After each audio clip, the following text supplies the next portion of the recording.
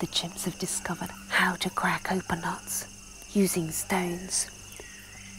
The technique is remarkably sophisticated, and perhaps more than any other behaviour reminds us of our Stone Age past.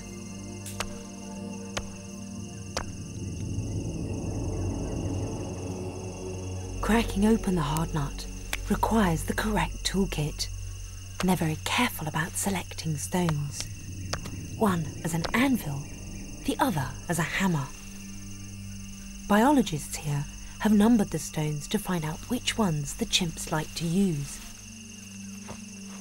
The anvil must be levelled properly, and then the nut placed without rolling off. Each blow is finely judged to crack the casing without crushing the nut inside.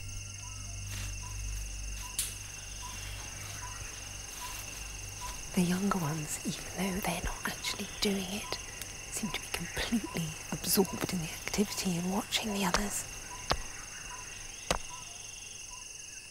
They only very occasionally get to actually taste the nut.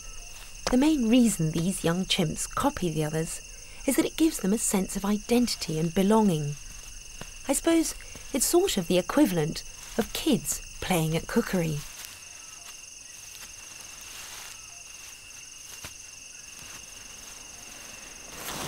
Finally, he's about 2.5, and although she obviously doesn't really know what's going on, she knows that those stones have some significance.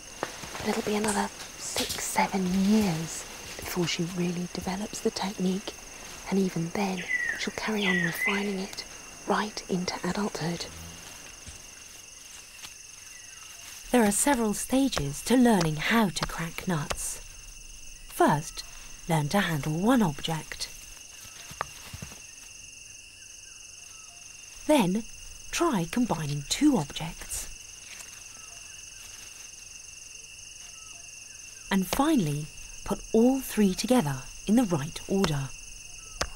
The primate hands which originally evolved for climbing trees now can order and manipulate objects, which changes the way their brain works.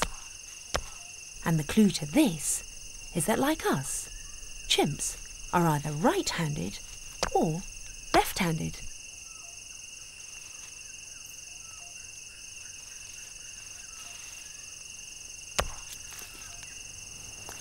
For us, a preference for using one hand or the other reflects a very important step in the evolution of our brains. The two halves became specialised, and that specialisation allowed us to develop language, imagination, and all our creative skills.